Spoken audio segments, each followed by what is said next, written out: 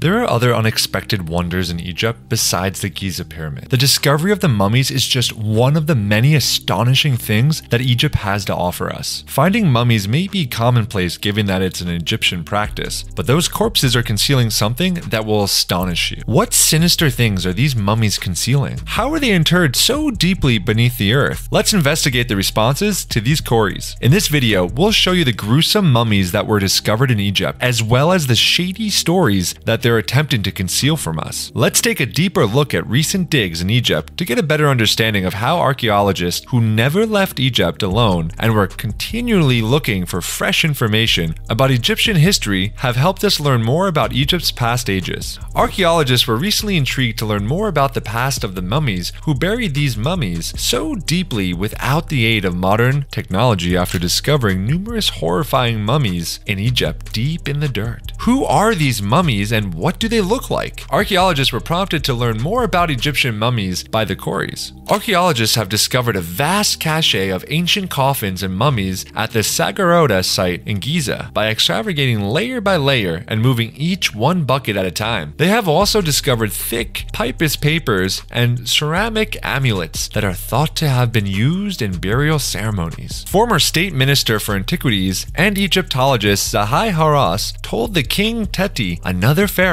and those who followed him for 1,000 years after his death were worshipped at the site along with countless other items. He added the location, which is roughly 20 miles south of the capital of North African country, also contained the bones of King Tutankhamun's closest generals and advisors. About a network of underground rooms tucked 65 feet beneath the oldest pyramids in Egypt, Halls declared, "I generally believe that this site is going to be the most important site in Egypt this year and next year. I usually say that we have discovered that only 30% of our monuments are still visible. The other 70% are buried beneath the earth," he continued. According to Halls, whose team found nearly 300 coffins in the area of Teti's pyramid this year, the majority of them in good condition, the discovery of so many new coffins in the area could be explained by the fact that Teti was worshipped as a god in the New Kingdom, and everyone wanted to be buried alongside him. Teti, who is thought to have ruled for about 12 years between 2300 and 2181 BC, was the first king of the ancient Egyptian 6th dynasty.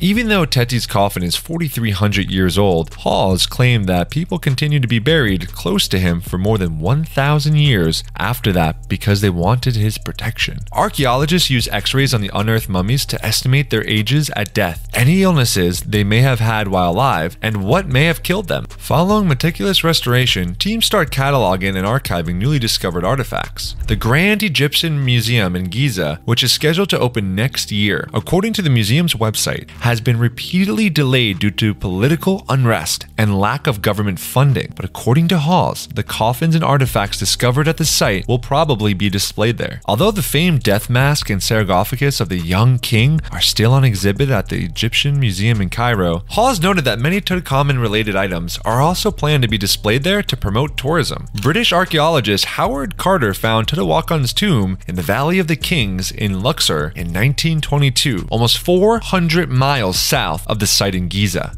Tutankhamun, who is said to have been a pharaoh when he was 8 or 9 years old, in or around 1334 BC, reigned until his death 10 years later, and it is thought that he had several ailments and physical impairment, including a flat foot and circulatory issues, and malaria. Carter found the tomb in nearly perfect condition, unaltered by grave robbers. He discovered 4 substantial shrines within and removed them using ropes, and under the shrines he found the golden coffins, 3 coffins. He claimed, adding that among the 5,000 articles discovered in the burial chambers were jugs of beer and wine, in addition to a golden dagger to guard Tutankhamun in the afterlife. Gold was comparable to dust in ancient Egypt, according to Halls, who was unable to express the value of this inheritance to contemporary Egyptians. He responded as an archaeologist, "I would say no if you paid me the entire sum of money from the United States and England. Everyone owns a piece of this heritage."